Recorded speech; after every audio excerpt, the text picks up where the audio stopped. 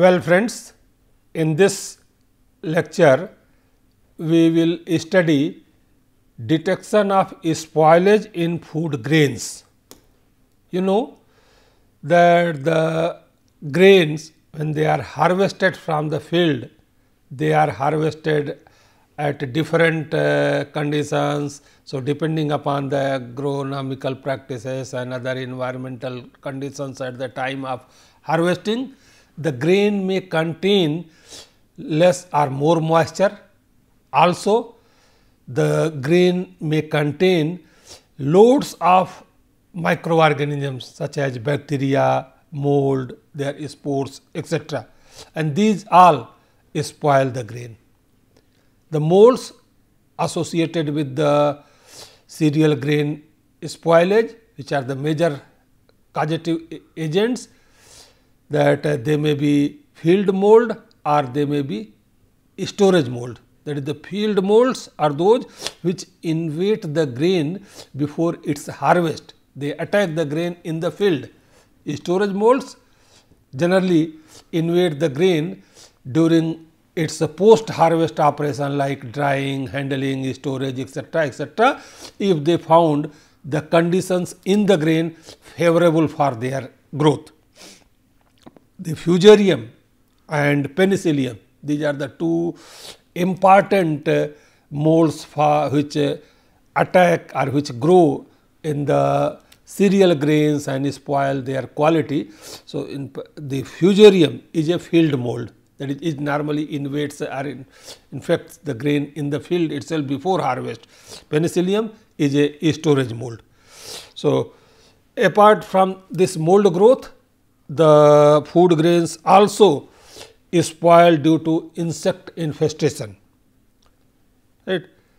And these mold, bacteria, insect and all those things, they may get there is the various factors which might facilitate their growth or multiplication in the food. So, the can say the major factor among the various factors, major one are the, I told you, moisture level in the grain, the physical damage to the grain if any, and importantly the temperature of the grain, temperature in the storage environment. So, these are the sub. So, when these agents act on the grain, they bring about different changes in the grain in different attributes, right. So, these attributes are sometimes or many times or quite often are used to detect or identify the spoilage level in the grain. So, as I told you, the grain spoilage vectors are rodents, bird, insect, fungi, moisture, temperature, etc.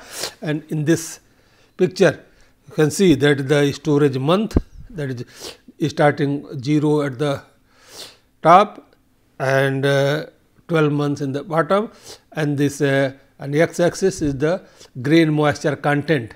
Maybe initially it may be 15% or that is the or so, that is the at the time of harvest, then it may increase, that is the grain moisture content may go 15 to 22% range is taken here, and the storage month 0 to 12. So, when there is a high moisture content, that is which may be that in the field or at the time of harvest, I told you. So, this field microflora, right, fusarium, another case which is indicated by the green line. Then in the drying operations, etc., after it is harvested, then the moisture content is brought down, the other conditions in the grain are the factors, they may be controlled. So, some other flora, intermediate flora, which is shown here in the white, name of the various microorganisms, etc. Then finally, in the when the during the storage period, further again starting from less moisture content to higher moisture content, that is when the grain is put inside the storage, it may have comparatively lower moisture content, and then during the period, if the proper conditions are not maintained inside, the grain moisture content may go higher. So, all this will influence different. So, this gives an overview of the microbial ecology system present inside the storage environment, and which ultimately work or grow on the grain or multiply in the grain and produce undesirable changes. So, here this it is that is the Canadian Grain Commission, that is the slide taken from their presentation. So, they say that the 5 common mistakes which are done, that is 5 storage mistakes which results into the grain spoilage, or that is the too much grain loaded in the bin to properly dry and store. That is the density of the grain, that is the it should not be very highly dense, it is not loading should not be very high, otherwise it will, that is the grain which respires, that is removal of the heat of the respiration etc., may be not proper, even aeration, that is the grains which are on the top or on the sides, they may have different environment than those which are the interior grains which are in the interior. Then again second, check the grain temperature kept too high, it should not be very high temperature inside the storage environment, otherwise it may result into the scorching of the grain. Grain forms a dome instead of settling level in the bin, that is if that is the air, that is the it is dome is formed, then again is not a good practice. Grain is harvested in hot weather and stored without aeration. So, that moisture migration etc., are more moisture, if the aeration is not proper, that then it may serve as a vector for the mold growth or other, or bins are left uninspected for weeks at a time. So, the maximum grain drying temperature for different purposes, that is for the seed purposes, for the commercial use, food purposes, for feed purposes, in different seed they have recommended the storage temperature. So, in this just in this picture I have tried to show you that it is a well known fact that how there is the proper aeration. In the earlier class also we discussed this aspect, that is when the grains are stored in the storage facility, the proper aeration should be maintained, proper temperature should be maintained, some by following appropriate fumigation or disinfestation method, means that is the proper conditions inside the storage facility must be maintained to keep the grain for longer period of time.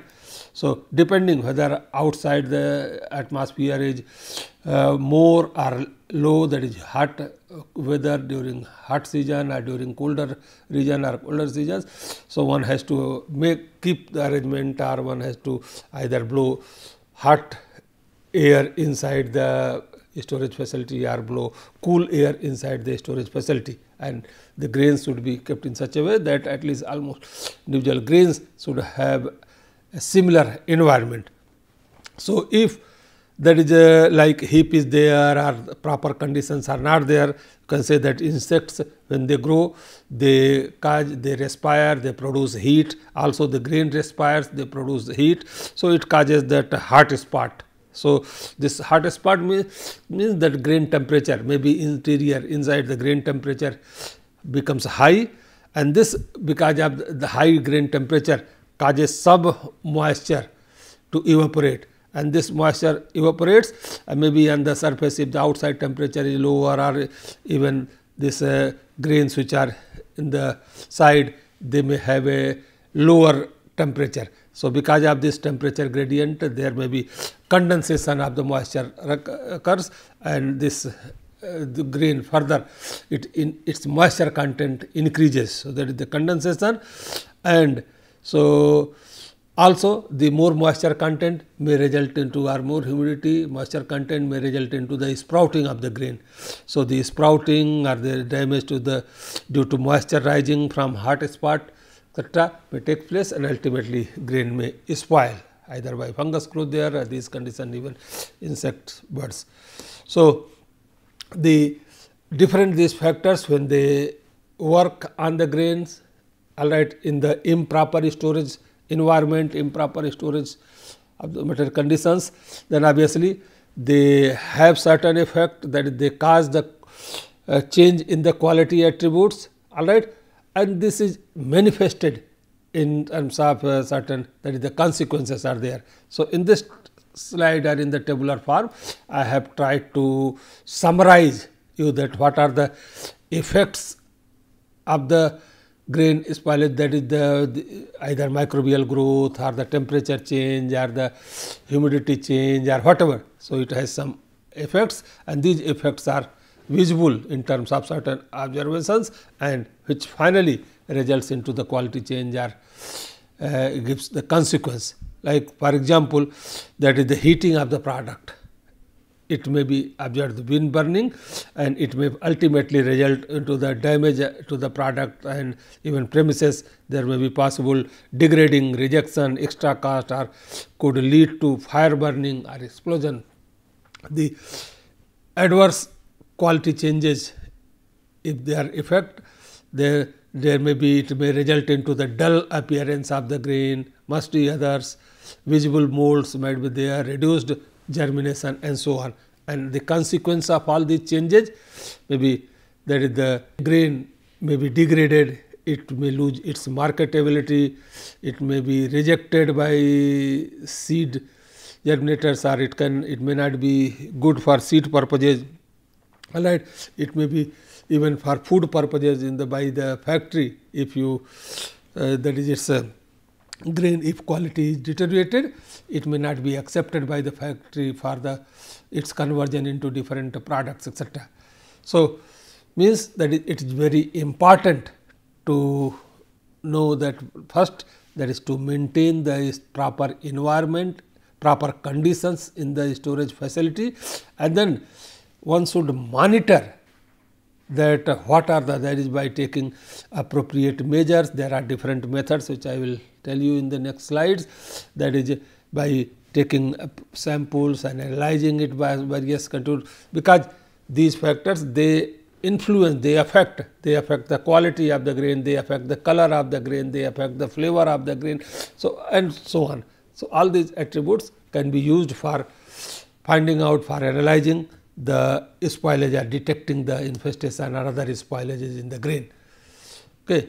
So, means that is how you can monitor the spoilage, that is the here just you see that what are the factors which cause the spoilage. So, those factors, that is whether those factors are properly maintained or the fluctuation in those factors, how it is changing the quality. Like for example, maintaining and monitoring the changes caused in the grain due to the change in the temperature, due to change in moisture, due to change in color, or these changes are spoilage, they may result into the change in the color or odor of the, there may be carbon dioxide production, there might be certain physiological changes in the grain, even germination of the grain may be reduced, or there may be changes in the proximate composition, there may be presence of visible insects like mold colonies, fungi, etc.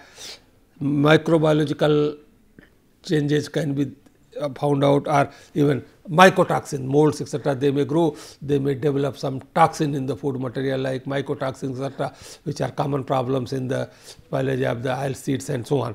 So, monitoring these factors and the changes in the grain into these their particular labels is used to detect the spoilage in grain. So, I will just elaborate one by one. That is the first, number one is the temperature sensing devices, that is the sensing, for sensing the changes in the grain or based upon the temperature changes, or to know that how to whether the proper temperature is maintained inside the storage facility in the grain, or different temperature sensing and maintaining devices are thermostats, sensors, thermocouples, etc. are available, and they can be used. And in fact, different digital temperature sensors, etc. for silos, for bins, all those things are even for small scale, for large scale measurement, for online measurement. These are available plenty in the market, so they can be used. So, there are bin thermometers, thermocouples, thermistors, temperature sensing cables, thermography, temperature sensing pen and table, or even vertically inserted rods sometimes used in the which the increase in the temperature in the rod, just some to measure the temperature inside the grain. So, there are various methods they can be used to make sure that the desired level of temperature is maintained, and once if the desired temperature is maintained, obviously the spoilage can be prevented. Then thermal imaging for spoilage detection in the stored grain, that is another upcoming and important technology which is now becoming practiced by some agencies in countries like thermography. You can see here, by taking the images of the grains or of the materials which are changed due to effect in the due to the temperature change, etc. So, thermography is the science of producing pictures from invisible thermal radiations, that is temperature variations in stored products within storages or storage environment are converted into images and viewed and recorded by photography, that you can see here in this case. So, this picture clearly shows the difference in the temperature. Okay. Similarly, the moisture sensing devices are a lot of in the earlier class also, when we were discussing food storage, grain storage, there I told you that different types of moisture sensors are available, even quick moisture meter, that is online moisture meter, probes are there which can be directly inserted and it gives you the data which you can see in this figure, right. Then NIR or IR moisture analyzers are there. So, all this they are used. So, quick meter or even the chemical methods using moisture meters or using drying ovens, etc. can be used.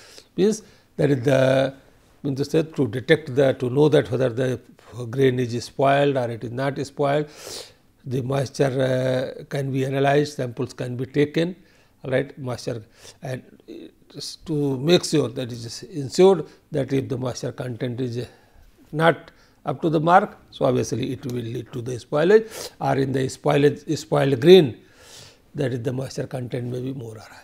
So, for selecting that the type of moisture meter to be used are these different factors which one can take into consideration, include resolution, reportability, reliability, etc. And this in the earlier class, last class also I elaborated a little bit.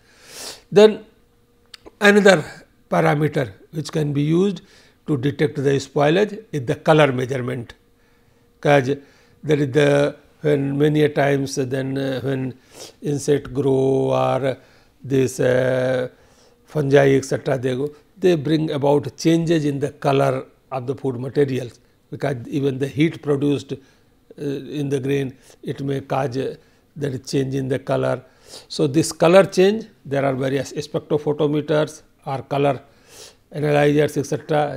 available, that is even handy color are even by other spectrophotometric methods, these Hunter lab colorimeter and all those things, they can be used, okay, for detection of the color or for finding out that LAB value, etc.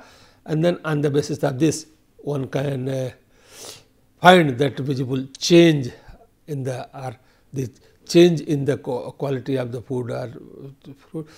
That is, for example, that is the dull seeds indicate the likelihood of mold or such other spoilage problems.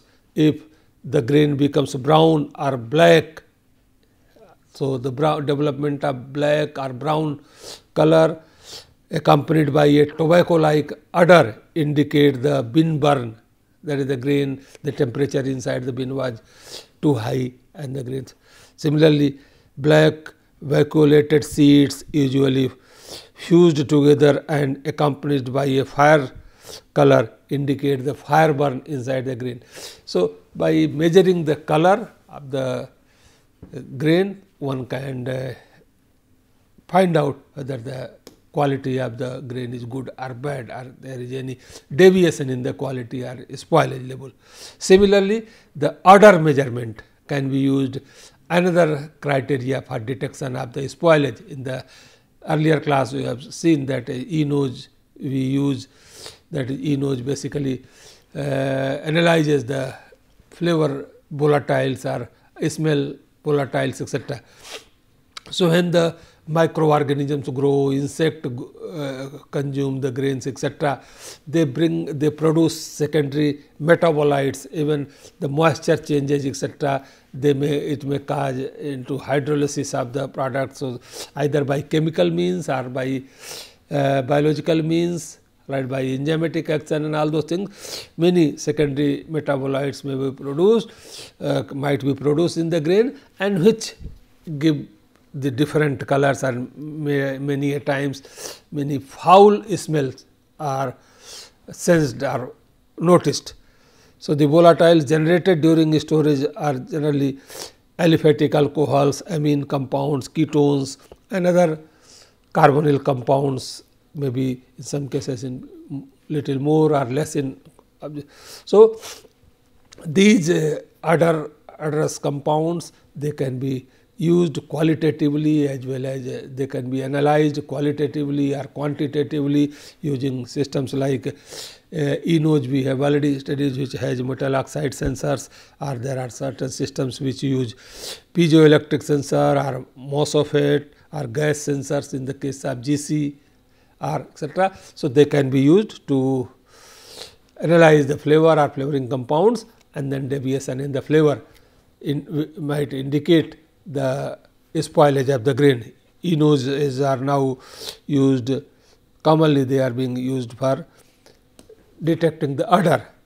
Similarly, the carbon dioxide sensing devices can also be used to detect the spoilage, like when the grains respire or even other. So, during respiration the carbon dioxide is produced, and the level of carbon dioxide in the storage facility may go high. So, this high level of carbon dioxide, if it goes beyond a certain level, it may cause the spoilage, or it may lower down the oxygen, it may adversely affect the respiration, and therefore, the grain may get spoiled. So, CO2 level might be analyzed or detected, and it can be used, or it is used as an indicator for the grain spoilage. For example, you can see that in the atmospheric air, the carbon dioxide level is normally 0.03 percentage. So, if this level of CO2 inside the storage atmosphere found to the range of 0.08 to 0.1%, means that is at least slight accumulation of carbon dioxide. So, you can say that yes, this is a stage where the spoilage might get initiated, or low level of spoilage, right. But if the CO2 grows in the storage atmosphere more than 2%, that is, if it is found, it might indicate that yes, there is a serious spoilage, or if the CO2 is 5 to 7. So, it may say that yes, the hot spots are generated inside the grain, and it is further problematic. So, in fact, the CO2 concentration or CO2 level even can indicate the beginning of that spoilage, etc., or low initiation of the spoilage. So, by this one can take appropriate preventive measures to reduce the level of spoilage, or to stop the deteriorative processes by these methods. Then by measuring the physiological changes in the grain or such other materials to detect the spoilage, because deteriorating seeds, they change in their physiology, their physiological reactions, even some of these changes are readily detectable and are indicative of the occurring changes in the grain.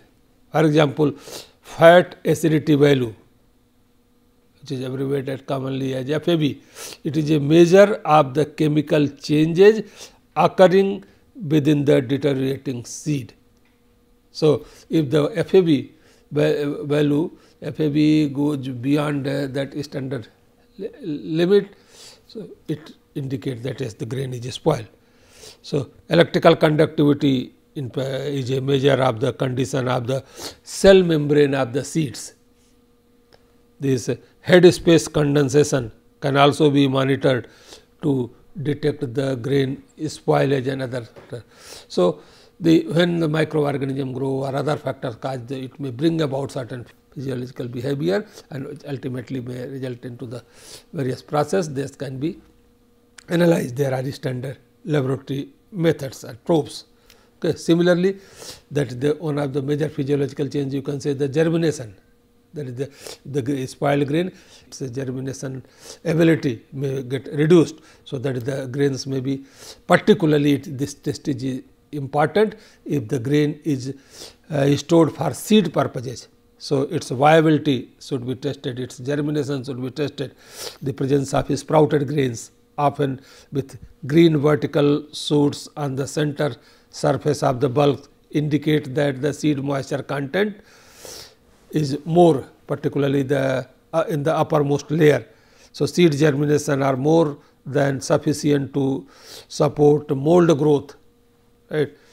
Sprouted grains also indicate poor air circulation in the bin and leaking roofs and are often associated with the development of an upper bridge across the bin.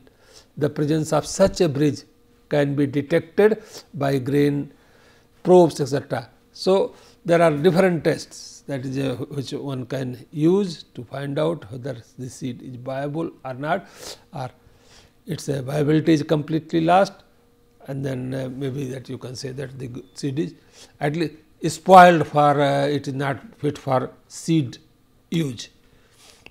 Then proximate analysis of the grain, that as I told you, when the grains are infested, when they are contaminated, when the microorganisms grow, they eat away, that is the insects, etc. They eat away the grain, starch and other components. They bring about changes in the grain nutritional value. The protein both quantitatively and qualitatively can be changed. The sugars may get changed, that is oligosaccharides, polysaccharides, etc.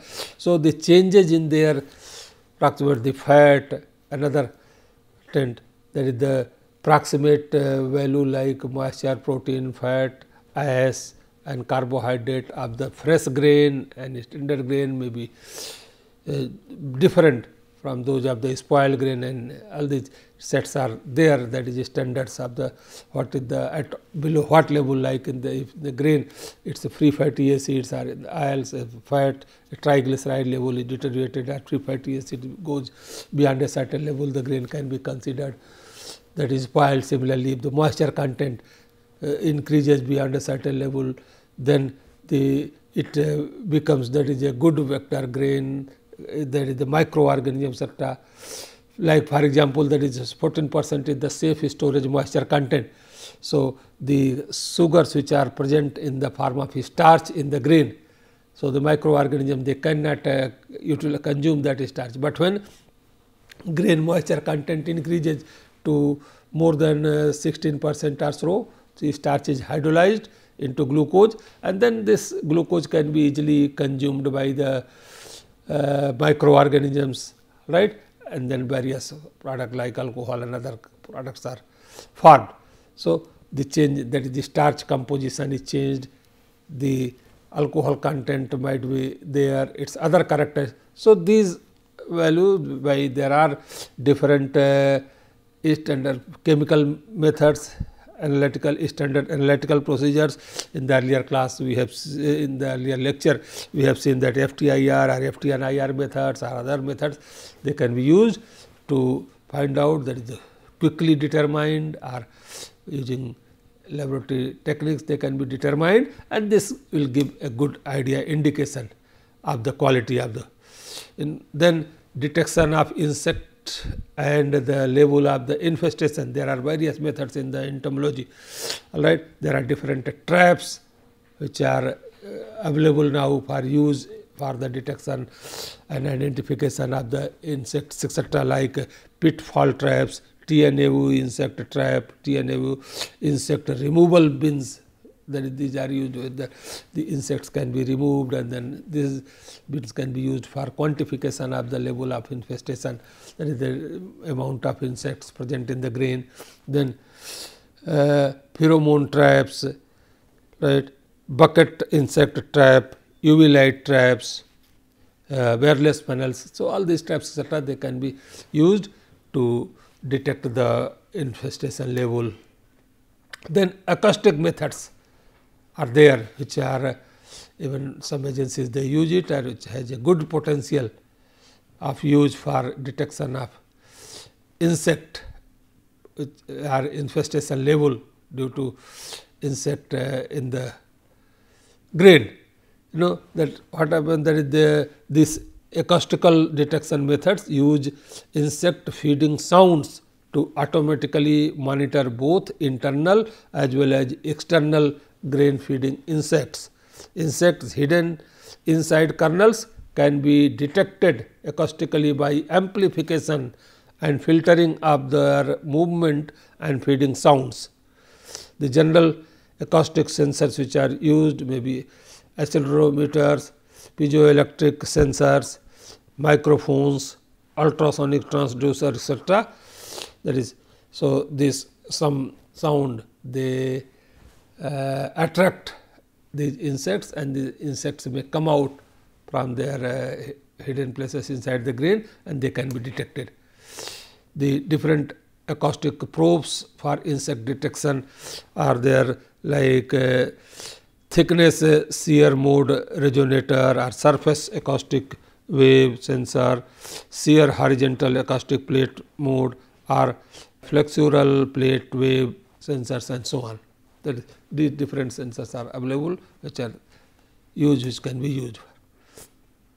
Then we studied in the earlier class hyperspectral imaging. So, this X-ray imaging which works in the similar principle, but in the hyperspectral imaging normally we take the image on the surface of the grain. X-ray, because of its penetration power, it can take the image inside the grain. So, normally what happens when the insects they attack the grain, they make hole, they infect cereal grains and make holes, and they reside inside the hole. So, by sometimes if you see from outside, they are not visible. So, X-ray imaging facilitates the even inspection of the infestation, that is the hidden insects which might be hidden inside the grains in the holes, etc. They can be evaluated. Okay, it is a promising technology to determine the internal insect infestation inside the kernel. Okay. So, in this picture you can see that is different picture A, B, C, D. Here that is by X-ray imaging, that is the X-ray pictures are X-ray images, so that the even very small larva or medium larva, then large size larva, and finally once it is developed into pupae. So, even different stages of the insects at different life stages can be found out. Insect infestation in the paddy, etc. Similarly, you can see here all this by X-ray imaging one can identify. Then there are different microbiological tests which one can perform. That is, in this case, that is the yeast and molds, that is fusarium, grammarium identification. Similarly, different these are the standard laboratory protocols are there, like preparation of media, culturing of the bacteria, inoculation, then incubation, and finally counting the colonies, bacterial colonies, mold colonies, so on. Or even now there are various sensors, that is our microorganism detection kits, etc. That is, these sensors they can detect, which is based upon the nanosensors, etc. They can even identify or quantify the microorganisms that are present, and they can be used for detection of the spoilage.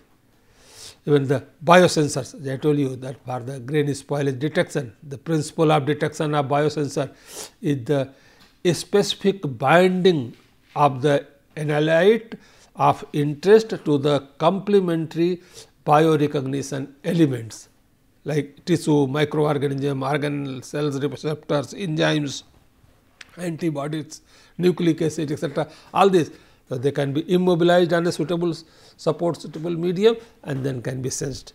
A specific interaction results in a change in one or more physicochemical properties like pH change, electron transfer, mass change, heat transfer, uptake or release of gases, etc.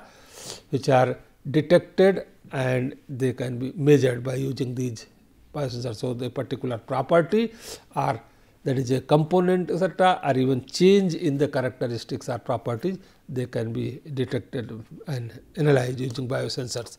Different biosensors which are available for grain spoilage detection, they may be amperometric enzyme biosensors or amperometric immune sensors, conductometric and impediometric immune sensors or optical immune sensors and so on. So, friends, by now, so you have seen that there are different ways by which one can, different methods by which one can detect the. So, but ultimately, you have to take the sample, you have to evaluate for a particular observed quality and see, and this can be done in both ways. That is one that if you have a spoiled sample using the visible change in the quality, one can go and find out what might be the problem, why this spoilage occurs. So, accordingly the conditions that particular conditions can be or factor, that is causative factors, can be controlled. So, this methods, of course, there might be some variations in the depending upon the conditions, depending upon the grain, its components and all those things. So, obviously, these need to be standardized for grain to grain, for one food to other foods, and in the literature many standard practices are available and one can develop these practices depending upon one's requirement.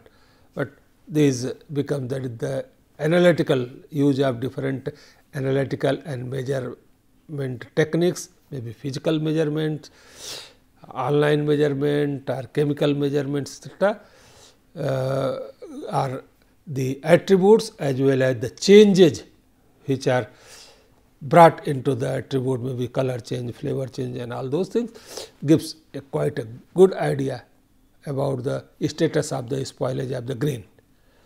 So, this should be taken care of. The purpose is that is the conditions should be maintained, that so as to make sure that the life of the material is increased and these undesirable changes do not take place. Thank you very much.